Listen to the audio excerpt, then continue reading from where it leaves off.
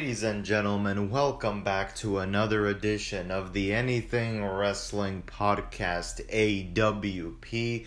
Thank you so much for joining me on this episode.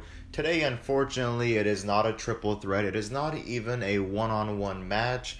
Dan the Man and the Commish are not here on this episode. This is just only a solo episode.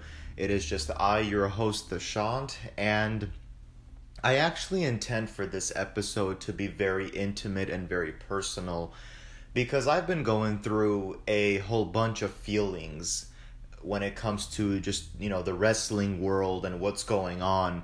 You hear it all the time now. You will hear it from fans, from superstars, from even the owners of the company about how whether it's WWE, whether it's AEW, whether it's TNA, New Japan, what have you, whatever it is that you tune into on a weekly basis or whatever it is that you just keep up with, it is a very unique time to be a wrestling fan right now because there is so much content. There are so many promotions that are giving off so much content on a weekly basis, so many pay-per-views, so many promotions.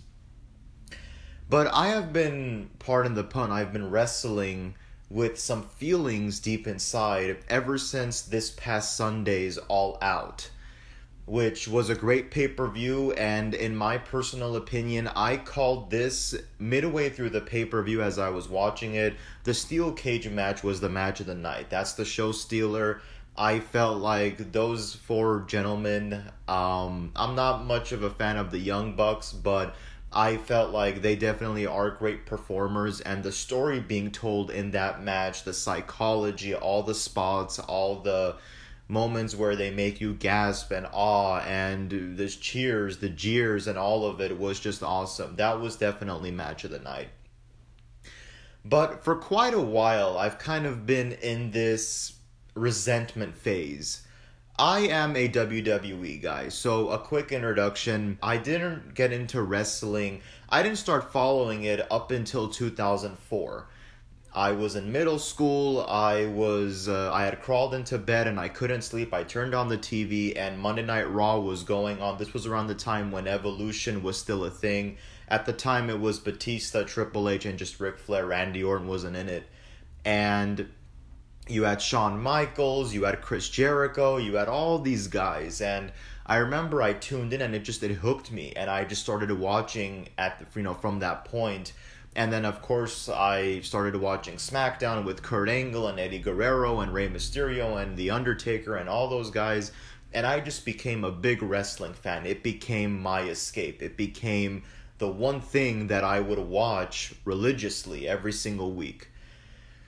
And I am still a fan of the WWE, but I just feel like I have hit this point where as time goes on, I just have so much resentment, not towards the company itself, because the company is just the company, but I have a lot of resentment towards whoever is in charge of the storylines, the creative aspect of it, the agents, the producers. So initially, all of this started when CM Punk made his in-ring debut at AEW, and I remember the first thought that went through my mind, you watch that clip and you see the crowd going crazy, one of the biggest pops in the history of the business. I'm not just talking about AEW, I'm talking about collectively all the wrestling promotions from the beginning of time until now. And I thought about it and I said, why did it have to come to this point? This was the first initial thought that went through my mind. I was just amazed, why does it have to come to this point? And what I mean by that is, why couldn't WWE get it right the first time? Why couldn't WWE make this guy what he was meant to be, which was a top-tier talent, a main event superstar? Which, okay, yes, let's give credit where credit's due. They did put the championship on him. They did give him one or two WrestleMania matches. But CM Punk had brought up a good point where he said none of those were in the main event, the last match on the card, which was really what kind of killed him, is that he wanted that last match of the night. So anyway, I'm looking at the AEW debut and I'm looking at the promo he's cutting and how they already get to work. He cuts a promo calling out Darby Allin, and here we go. AEW All Out just got even more exciting. You fast forward to AEW All Out. We're watching the pay-per-view. We were expecting for Daniel Bryan to come out. Adam Cole comes out. And I thought to myself, wow, this guy hadn't even made it to the main roster. He was in NXT, and the very last match that he had against Kyle O'Reilly, the ending of that match was so sudden. Even I was shocked, and that's where I kind of knew that something was up, that Adam Cole was essentially 1 foot out the door at that point. And mere moments later, after Adam Cole comes out and turns heel essentially and joins up with Kenny Omega and the rest, here comes Bryan Danielson, aka Daniel Bryan. And this killed me even more. This is where the resentment went up. And the funny thing is, I told my friends whom I was watching the pay-per-view with, but when All Out had just begun, I told them, I said, look, I am happy for all these guys. If Daniel Bryan makes his debut tonight, I won't be angry. I'll actually be happy for the guy, because I'm at that point in my life where I truly feel like every person needs to do what they feel is in their best interest. And if people like the likes of CM Punk and Ruby Soho, aka Ruby Riott, Aleister Black, and all these guys that are going to AEW, if this is what they felt like is in their best interest, and it is in their best interest, then that's what they gotta do. So I told my friends, I said, if Daniel Bryan makes his debut at All Out, it's gonna be very bittersweet for me, because the way that I look at it, as WWE will always be the top wrestling promotion. No matter how bad their TV programming gets, no matter how bad the ratings go down, WWE will always be that one company that I discovered at just 11 years of age. And it was the company that hooked me into watching Monday Night Raw and SmackDown and everything that went along with it. But I almost have come to this point where I'm feeling so much resentment, like I said before, where same thing that I asked with CM Punk, I asked with Daniel Bryan. Why couldn't we get it right the first time? Why couldn't the creative team, the agents, the producers, or even Vince McMahon himself, why couldn't you guys get it right the first time? Why couldn't you give Daniel Bryan and CM Punk meaningful storylines and actually give them what they are owed? I thought about it and I said, yeah, but when I really think about it, there were so many talents who hadn't even scratched the surface yet. I'm talking about Damian Sandow. I'm talking about Wade Barrett. I'm talking about, Ryback. All these guys that were let go, and I truly feel in my heart of hearts that they could have offered something. They were all handed bad storylines and bad gimmicks for a select few. And even though, I go back to Damian Sandow when he became Damien Mizdow, when he was being the stunt double. It's like, there you go. You wanted this guy to fall flat on his face, and now he's giving you a pop. He's giving you a reaction. He's giving you buy rates. And yet, you still find a way to squander all of that. I don't think that it's so much what you're handed. I think it's how much backing you have from the agents, the producers, and everybody who's running the show in the back.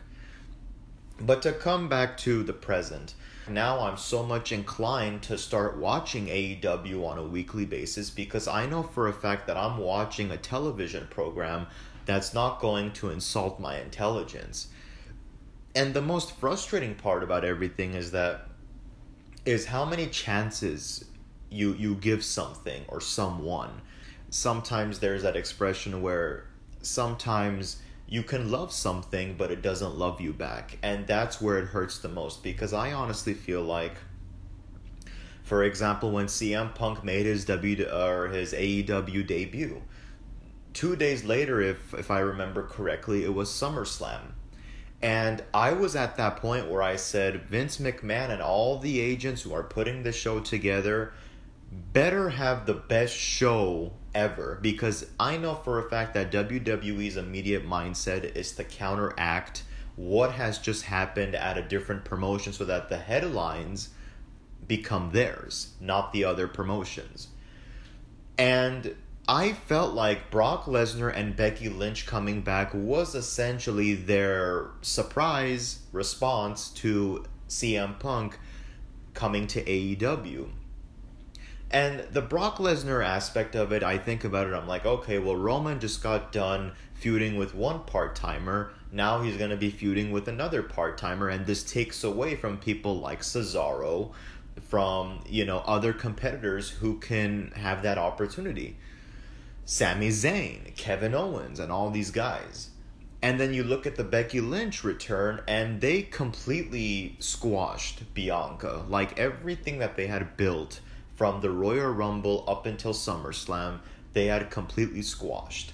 And I even brought up the bright idea that you could have still had Becky Lynch come back, but the circumstances could have been different, where, for example, Bianca could have had the match with Carmella, had a fair 10-minute match. She retains the title, and maybe, at the end of the match, Becky Lynch comes out and they just have a standoff. And there you go. You establish your new rivalry there.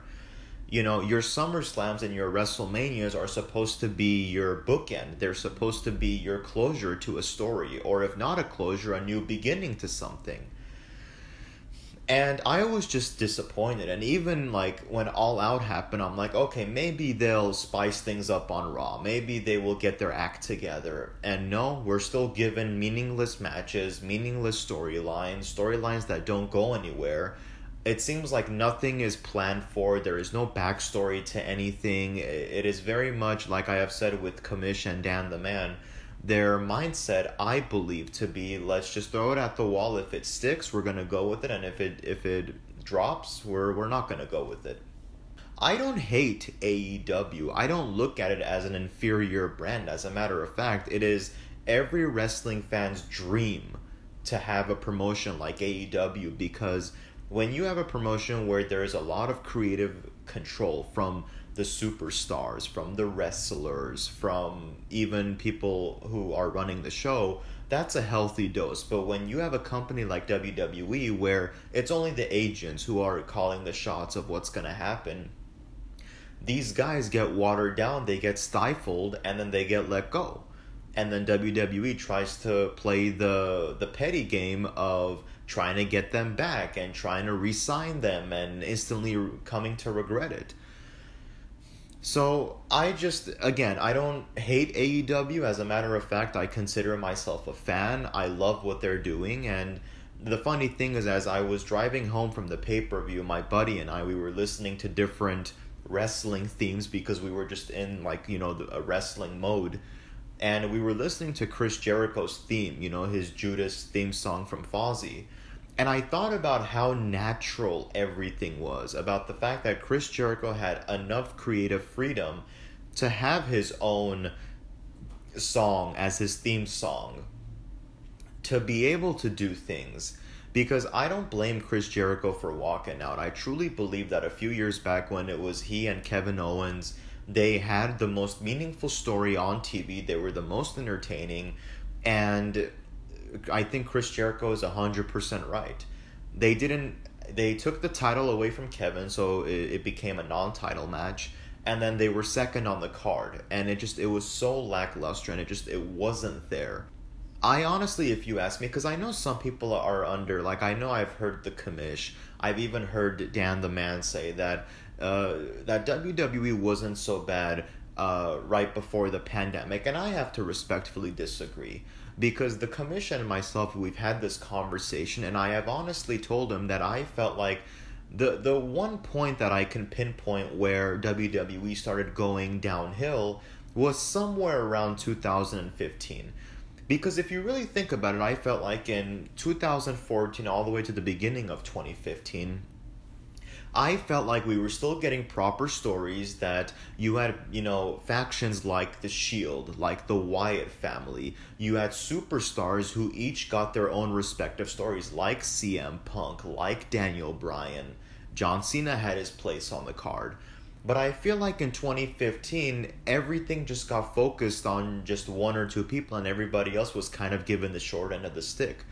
And I feel like that has followed suit up until the pandemic, during the pandemic, and even afterwards, you just feel like the same superstars get recycled, and the same superstars have 4 or 5 segments in the course of one show, and it doesn't feel like anything is progressing. And the part that hurts the most is when you convince yourself that, oh, they'll get their act together, they'll do better, they will one up, the competition, and they don't. They are still sticking to their same old song and dance, and they're releasing people left, right, and center. I mean, I've had this conversation with so many people that Bray Wyatt, more specifically The Fiend, was your new generation Undertaker. He was that dark character. But I don't want to drag on for too long about this. I just quickly wanted to get my sentiments out there.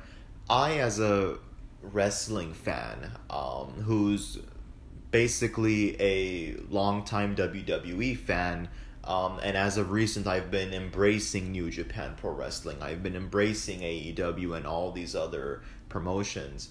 I truly feel a lot of resentment because I feel like WWE, whether they admit it or not, whether they are upfront with it about it or not, that they have lost a lot of money because they have lost a lot of fresh, good talent that could have given them the best wrestling program in the world. And especially now when you see that NXT is apparently getting rebranded, it goes back to that expression, if it ain't broke, don't try to fix it. And I feel like though it's been the opposite, where if something is doing good or someone is doing good, their immediate response is to squash it because it's going against what they had planned. Back in the day, it seems like, despite the fact, no matter how many pages of storyline you had written for a certain individual, if somebody else was coming up in the ranks and they were making some noise, you would find a way to integrate them into your weekly programming. You wouldn't try to hold them down because, oh, that goes against what I had planned. That wasn't what I was planning for. So, yeah, this is just me talking. This is me being very personal and intimate. I truly feel so much bitterness.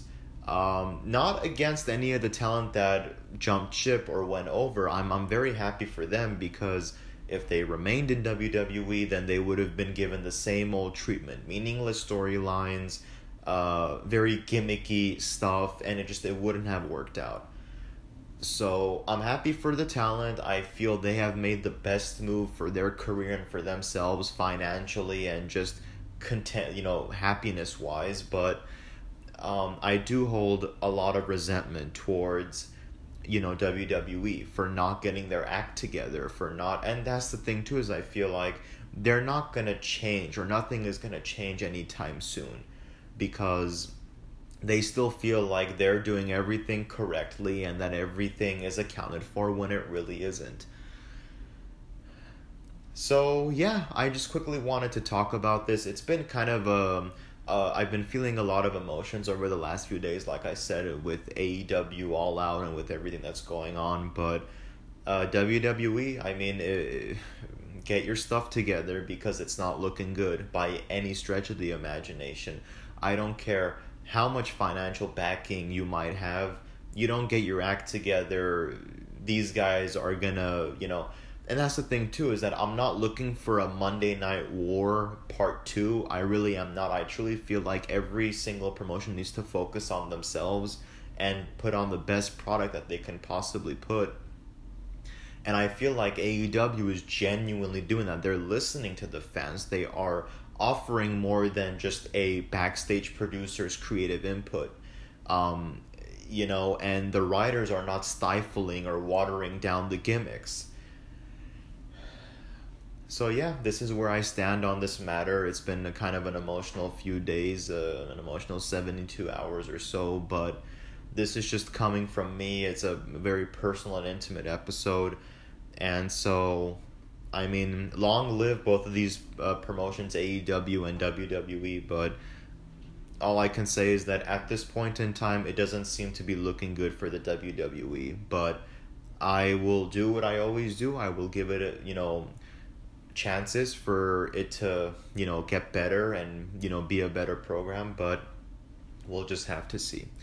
So with all of this said, thank you so much, guys, for tuning into this episode. I really appreciate everybody who's been supporting us since day one, and I will catch you guys next time.